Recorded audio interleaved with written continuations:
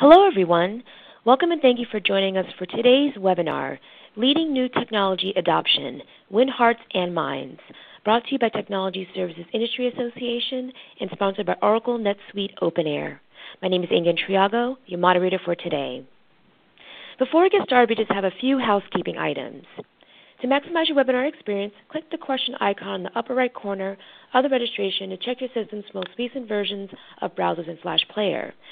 Updates the most recent version available for the optimal viewing experience. Audio will be delivered via streaming. You will be in listen-only mode and listen via your computer or mobile device.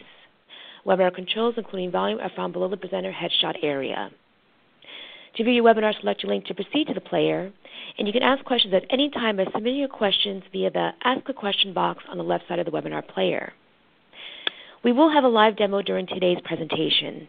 Feel free to enlarge your slides or video to full screen at any time via the full screen button, which will appear on the top right area of the video or slide area. There will be an exit survey at the end of today's live webinar. Please provide your feedback on the content experience by filling out the brief survey.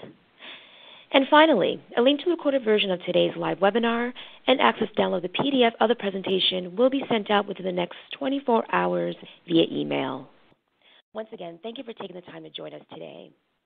You can follow TSIA on Twitter at TSIA Community and use hashtag TSIA Webinar to contribute to today's conversation.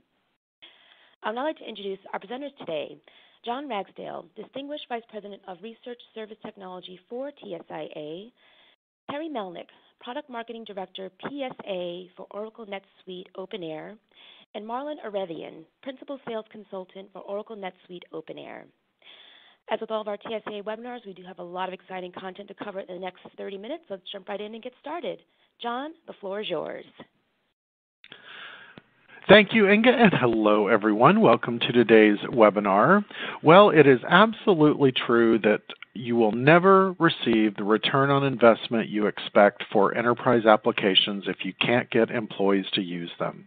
And unfortunately, this is something that we commonly hear from members who have implemented professional services automation and find that they're finding some of their consultants are really dragging their feet in getting on board with the new technology. So today we're going to talk about how to overcome some of those adoption challenges and how to make sure that your consultants are anxious about the new implementation and eager to jump in and get involved.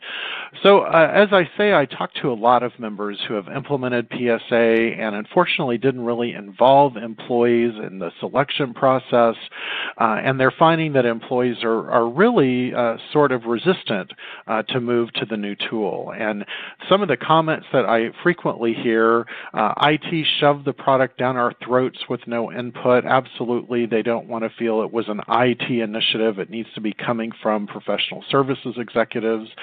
They didn't receive enough training. It's harder to use than our old system, which probably isn't the case, but change is hard, and moving from an old system they're very comfortable with to a new system, even if it's more streamlined and user-friendly, may be difficult for some of your employees. And finally, something that I hear quite a bit about is the new system is all about management, not consultants. And that's because executives tend to talk mostly about the executive dashboards and the insight they're receiving.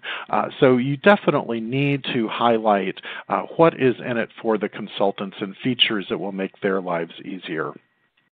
So back in 2012, I published my first book, Lessons Unlearned, and one chapter was dedicated to selecting enterprise technology without using an RFP. I've never been a big fan of the RFP process. I don't think it ultimately helps you pick the best solution. So I wanted to walk through that 5-step process today briefly and talk about how to involve employees at each step. So the first step is defining business goals for the project. And as an example, a lot of TSIA members start a search for a new PSA tool after they've gone through benchmarking, and they find that they've got particular metrics that are below their peer group, and technology is seen as one way that they can definitely improve those metrics. So while you're thinking about the goals for the new project, this is when you should talk to your employees, let them know that you're starting a search for a new PSA tool, and have a conversation with them. What do they like and not like about the current system, and what would they love to see in a new technology platform. Step 2 is identifying a short list of best fit vendors, and this is often when I get involved in the conversation with our members. They're particularly focused on who's really good at resource management or who's can easily plug into my billing system, etc. So this is also a good time to reach out to your consultants. A lot of them have friends or peers or networking contacts who are also consultants with other companies. Ask them what they're hearing. Are there any PSA systems that their peers really love using that we should include on our list to investigate? Number 3 is asking vendors for references with similar business results. So let's say your goal here is to improve utilization by 10%, or maybe you want to cut the time to generate a proposal from 30 days to 20 days. Ask the vendors, give me examples of other customers who have also been able to increase utilization or decrease proposal time, or whatever the metrics are that you're worried about. And when you get those case studies and those vendor materials, make sure you're sharing those with the team so you're keeping them in the loop, they're understanding which solutions you're looking at, and it makes them feel like they are part of the process. Number 4 is arranging product demos from the vendor finalists, and this is where you identify those very influential consultants that everybody listens to. They've got a lot of clout within the organization, and invite them to be a part of this. They need to be in the room for these discussions about the data model and migrating information and integrating to your existing CRM and your billing systems, etc. Let them participate in that. And then finally, when you do identify the winning vendor, make sure that this is a big announcement to employees. Thank them for all of the help that you've given in the selection process. And this is where you emphasize features in the application that are of benefit to the end user, not just those great executive dashboards that make them feel like you're spying on them more than you were able to in the past. So I guess my final thought on this, spent a lot of years managing service organizations, and you've always got to remember the 2 tools in your management arsenal are the carrot and the stick. The carrot, of course, is incentives, and the stick is ramifications for not following along and doing the desired behavior.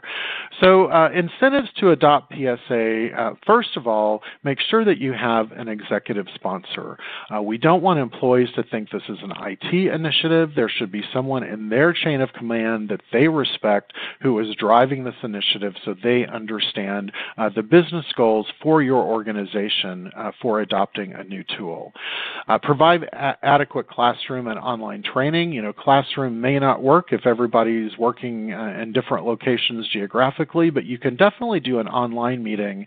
And I think it's important initially just to make sure everyone's got their login, they can access the mobile application, show them how to do the basics like accept a project, file updates, send in their expense reports, etc. And then you can refer them to any online training modules so they can get more detailed information about using the application. Consider some gamification elements, and this could be as simple as a scoreboard showing who's spending the most time in the application or who has used the most features, and some sort of recognition even just by email of who the top adopters are. This is encouraging the right behavior. And also consider some incentives. And I've got a great example here from one of our members who was struggling to get consultants to use a new PSA tool, and they told them that they would automatically get 10% of their bonus regardless of personal or company performance, as long as they always filed their project updates and expense reports by 5 p.m. Friday using the mobile application. And guess what? They had 100% adoption and compliance because they threw in that incentive. And finally, after the first couple of months, when you start seeing your utilization tick up or your margins improve or whatever the business goals are, you need to those phrases for everyone to see. You know, I know it was a difficult process learning a new tool, but we're already getting results and continue to report those successes. So hopefully these incentives are all you need to get your employees on board. But if you do have a few still dragging their feet, you've got to bring out the stick. And the stick in this case is an MBO or a goal in employee reviews for effective use of technology. And that means that if they're doing everything else in their job wonderfully, but they're not using the PSA tool, it is going to lower their overall rating. That's going to impact their bonus payout. It's going to impact their likelihood of promotion. So make sure that everybody knows that you've invested heavily in the solution and that you definitely there will be ramifications on performance reviews if you do not follow through. So with that, I would like to turn things over to our first guest speaker today. Terry Melnik is the Product Marketing Director for Professional Services Automation for Oracle NetSuite OpenAir. Terry, the floor is yours. Hey, John, thank you so much, and welcome everyone today. You know, this topic is a really important topic, and I think, John, you just hit all those important points right on the head. If you're looking for new software and you don't take into consideration what the end user is going to experience, what they're going to want to get out of the product, then you're going to get no value at all.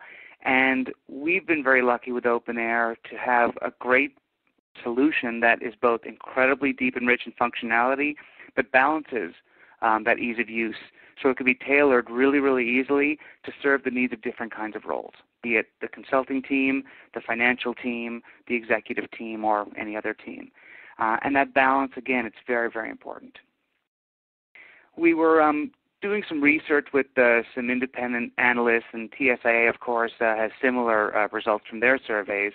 But when you're able to adopt a PSA product, you can get some tremendous benefits. In fact, the benefits are almost stratospheric.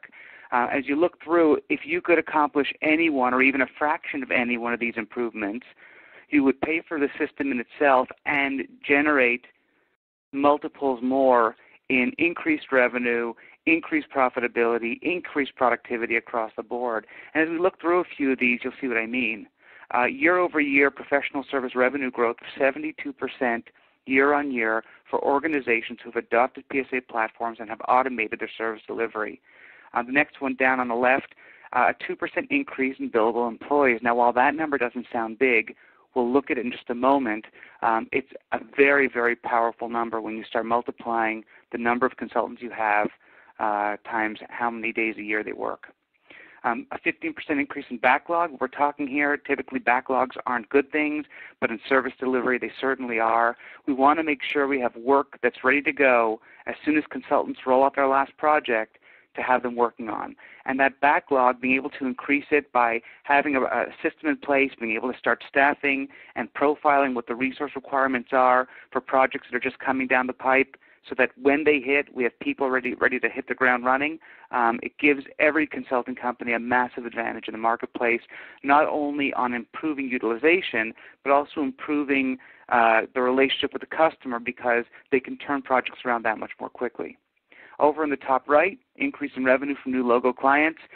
When you have a solution in place, it improves communication, improves visibility, it improves reporting and insight, and with that, you can improve the relationship with your customers and increase the sales to them either through repeat business or upselling of existing business. And 40%, of course, a very, very significant number. 24% increase in profit margin. I think this number says almost all of it.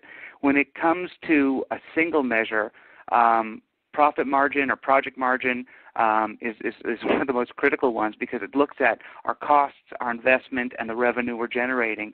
24% is a massive number. And then last, a 7% increase in billable utilization. Now, again, what do these numbers mean in relation to different kinds of organizations? Well, if we look at the first organization, let's talk about a smaller consulting company, 100 consultants with an average billing rate of $150 an hour. Now, I would bet most of you attendees on the phone today, your organizations are either much larger than that, maybe multiples larger than that, and your billing rates are probably much higher. But if we look at a number very conservative of 100 consultants at $150 an hour, if you increase the billable employee amount by 2%, we're looking at $600,000 more of revenue a year.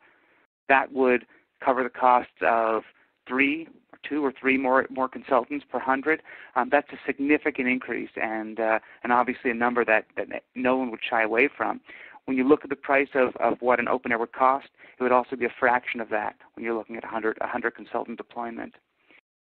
Another number to look at here, again, the 100 consulting firm, $150 an hour billing rate, a 7% increase in billable utilization. So we're keeping people working, we're maximizing their utilization, we're improving the meaningful work that they're working on, and we're reducing the downtime. A 7% increase is $2.1 million a year. And again, when you look at the types of organizations that are typically using PSA products, they're much larger than this, and the billing rates often are much, much higher than this, depending on the industry. So any of these numbers would obviously be a very compelling argument to look at a fully featured professional services automation solution, and OpenAir and NetSuite's SRP are two great solutions that can accomplish these kinds of numbers. But the big question is, what's the increase in value of a service company who hasn't adopted a PSA solution like NetSuite OpenAir? Well, the answer is simple. It's zero. And this is exactly what Jon was talking about. If you have mutiny, where the teams refuse to use the new product because it's too complicated or being pushed down their throats, and they don't adopt it, it ends up being shelfware. And that's probably the worst situation to be in, because you've invested all this money, time, and effort into trying to implement it. You not only didn't get the value of the product, but you didn't get the value of what the product would bring for the organization. And of course, what's the increase in value of a service company whose teams rejected the professional services tool because it was too complicated or difficult to use? Same thing, a big fat zero. So getting that kind of adoption is really, really important. And it brings to mind a quote I once heard at a conference. Jack Welch, the former CEO of GE, was presenting to hundreds and hundreds of attendees to the conference, and he was talking about adoption. He basically said, if your executive sponsor is not on board, don't even bother. So even he, when he thinks about what was most important to him when it came to technology, it was about being a sponsor of that new technology, getting these systems on board, and reaping the benefits of them. And I think any company could benefit from that quote. Looking at what kinds of tools typical service organizations use when we're looking at the TSIA members across 2018, over on the left, maybe a little hard to see, but Oracle NetSuite, so both our SRP and OpenAir products, were at the top of the food chain with the largest majority. And interestingly, the second highest adoption was Jira, which many would not consider a PSA product. We would say it's actually complementary to PSA. So companies who have used agile methodologies and they're using Jira to manage its specific engagements continue using Jira and use them in tandem with an OpenAir. The two of the products work very, very well together. Data can be fed back and forth between the two, and it's a 1-2 punch for those shops using Agile. For those doing more conventional service delivery, OpenAir could be used on its own. But looking at that, obviously OpenAir and SRP, NetSuite, Oracle's two products, the top of the food chain, and we've seen companies get these kinds of benefits over and over and over again very, very consistently. When you think about the kinds of companies who've been using Oracle NetSuite OpenAir, it's the kind of companies you respect and trust every day. Companies that you as a consumer use, like American Express, Amazon, Intel, HP, and as companies, be it in any industry, consulting, software, technology, healthcare, insurance, it doesn't matter. These are some of the companies that, again, are the most well-respected companies in the world, and many, many of them are big users of OpenAir. So just great credentials right there. And with that, I'm going to hand it over to Marlon Arevian, again, as a principal sales consultant. Marlon, I'm going to hand it over to you to give a quick glimpse into the product itself. Marlon? Thank you, Terry. So as I sort of spin up screen sharing over here, just a quick preamble from my perspective. I like to think of how high adoption takes place from two different perspectives. I suppose the first perspective would be from a very tactical level. How easy is it for adoption to take place based on our contributors and who is the best to actually perform the work? At a much more sort of in the weeds level, getting our time and expenses into the system as quickly and as easily as possible, and then finally getting all that information packaged up quite nicely from an invoicing standpoint and off to the customer so that we can collect payment. So that whole kind of project to cash process. And then from a strategic standpoint, adoption is about how easy it is for our executives to get the metrics that matter from a reporting perspective so that they can make business long-term and even short and long and medium-term business decisions. So I figured the best way to kind of illustrate that is let's just run everyone through a project lifecycle. I'll have to do it in a little bit more of an abbreviated sense, but let's just kind of take a look at the key pieces of it. So what we're looking at is OpenAir, and without too much preamble, let's kind of dive into a project. Now, the setup of a project can certainly take place through project templates, and that really takes the strain off of getting a project set up because everything that you're seeing within a project can be set up based on a template. And that of course, includes like a work breakdown structure, right? So we can visually illustrate the work breakdown structure over here through phases and tasks, and as a PM, it's really easy for me to manipulate the plan. So for example, if I need to move a task, I can just do that in the work breakdown structure quite easily. Now, the other element that goes into a professional service automation tool, we think about project scheduling and project management and work breakdown structure and, is this task late and is, what's coming after this task and that sort of thing. But there's also an important element of project or professional service automation where we're tying the work that we're performing to invoicing. So we need a very simple and obvious way to tell the system how we intend to invoice our customer and recognize revenue. So again, let's not lose sight of where we are. We're looking at a project, and like I said, we need an ultra simple way to tell the tool how we've negotiated any potential rates for billing purposes. The great thing about this screen is if I were to just be quiet and let you read it, you'd figure out how it's all kind of set up here, but I won't do that real quick. So in this case, we have 3 different billing rules. And if we just look at this last one, this is where it makes it quite obvious. Here, we can say that for this particular project, we've set up various rates. And then once our analysts, our consultants, our project managers, and our trainers will use the tool for time recording purposes, the appropriate rates will kick in so that we can produce a dead precise invoice that's void of any errors and void of any potential revenue leakage. So once our project is all set up, again, we need a very simple facility within the tool to align the best resources to our project. So for that purpose, our customers rely on the booking planner to quickly sort through all of their resources, see how busy they are, and allocate them to new engagements. So if our project needs an analyst, we can quickly have a filter up on top that shows us all of our analysts and quickly create a resource allocation by dragging and dropping, choosing the appropriate project, and then plugging in some ancillary details like how long they're needed for or what the number of hours is and that sort of thing. In this case, I'll confirm my commitment. Abby, the person that we just scheduled for this project, will, of course, receive an email, and her availability to perform other projects will, as a result, go down. Now, once that's happened, we can go ahead and log in as, let's just kind of log in as Abby and see what she sees from her standpoint. So Abby logs into the tool. She has her own dashboard, shows her assignments for the week. She can see her utilization and has a to-do list of items around expense reports that are unsubmitted and timesheets that might be rejected and that sort of thing. Let's fire into the details and take a look at this timesheet that's sort of in draft mode. Now, timesheets need to be ultra simple from an end user perspective. This is the web browser version of the OpenAir time card, but certainly there is a mobile version available for both Android and iPhone, and it's actually available for time and expense reporting. I won't get into expenses just because we don't have a lot of time to spend today. But once Abby is done filling out her timesheet, she goes ahead and submits her time card, and then we can have a manager come in behind the scenes and approve it. And that approval can happen by project. And once that happens, let me just kind of close all these browser windows we have open. Our folks in finance can go ahead and review all the charges on a project-by-project basis. So over here, we can fire in as a fellow by the name of Larry. Larry is a resource from a finance perspective, and he can go ahead and review all the projects that have some form of outstanding billing information.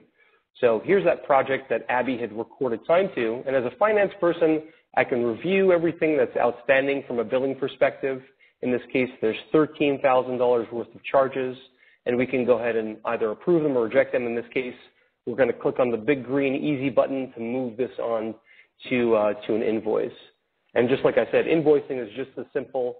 You know, if from a finance perspective, we want to go ahead and create a pro forma or an actual bill within the tool, we can do so on a one-off basis, or we can create a batch of invoices. When I choose that option, again, I can review all the charges, but in just a moment, we've run right through the entire project lifecycle from the inception of a project through resourcing, right through time and expense tracking to the point where we're actually able to review an invoice and actually send it out to a customer. We can do so online, or if we want to actually physically, well, we wouldn't print it and snail mail it, but if we want to PDF it, we can do that in some type of nice format like we're seeing over here. And so this was the sort of the tactical level, being able to easily maneuver in and out of the tool from a project scheduling, resource management, time and expense, and project financial perspective. But then there's the other side of it where we want an easy facility for executives to get, let's say, for example, a one-page summary of how a particular project is doing from a status summary standpoint, right? So I can see status reports, the project's financials, what phases are coming in and out. Certainly I have a facility within the tool for executive dashboarding. In this case, this is a resource management dashboard that's showing me the results of supply and demand in terms of remaining availability by full-time equivalency. And Terry mentioned this. I mean, this is the go-to report from a project financial analysis perspective where, as an executive, I have a bird's eye view of what projects are going on, the value of each one of these projects, earned revenue, billed revenue, any costs that we've incurred, and certainly the ability to report on profitability in terms of a percentage or in terms of dollars and cents. So that's sort of me kind of flying through it at 30,000 feet. I hate to be abrupt about it, but let me turn it over to Inga, and I'm curious if any questions have come in from our folks who've been intently listening in.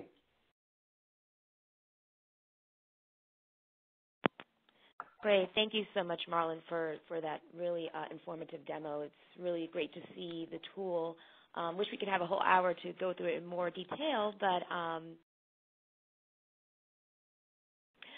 thank you so much for that, and thank you to Terry and Jon for an outstanding presentation today. So we are going to the Q&A portion of today's live webinar. If you have any questions for our speakers, Jon, Terry, or Marlon, please take this opportunity to ask those questions live via the Ask a Question box on the left side of the webinar player. The first question is, I've heard you need to be careful with balancing tools features with how easy they are to use. What do you think about that? Hey, Inga, Terry here. I'll take that one. It's actually a really interesting question. You know, there are products in the market today that seem really simple to use. In fact, we had a new client come to us recently saying they're using a product that felt a lot like, some app on their phone. And what happened was they adopted it, and within a year they outgrew it. It just didn't have any depth to it. OpenAir over the years has gone very deep in a lot of the project accounting and resource management needs that a lot of our larger companies, our larger customers have been asking for. But on the same token, we've really started making a concerted effort over the last few years to also balance that with a world-class user experience. And I think that's exactly what the question is getting at. It has to be a balance of the two. You have to create this really just simple experience for the team so the tool doesn't seem like it's overhead, simple to report progress, get their expense reports done quickly, report their time, and then get out and deliver billable services, but then give the management teams, the financial teams, the program management teams the tools they need to get insight, make better decisions, take action, track the different financial elements, be it revenue recognition or that the billing rules are set properly for each project, and really give the controls they need. And we've heard from our client base and from our partners like TSIA that we do a great job of that. So thank you. Great. Thank you so much, Terry. So we are coming to the conclusion of today's live webinar. We did get a couple of questions that came in, and we will definitely be following up with you after today's live webinar. Just a couple of quick reminders before we sign off for today that there will be an exit survey at the end of today's live webinar. Please take a couple of minutes to provide your feedback on the content and experience by filling out that brief survey. And finally, there will be a link to the recorded version of today's live session and access to download the PDF of the presentation that will go out within the next 24 hours via email. I'd like to take this time to thank everyone for taking time out of your busy schedules to join us on today's webinar, Leading New Technology Adoption, Win Hearts and Minds, brought to you by TSIA and sponsored by Oracle NetSuite OpenAir. My name is Ingrid Triago, your moderator for today, and look forward to seeing you at our next TSA webinar very soon. Take care, everyone.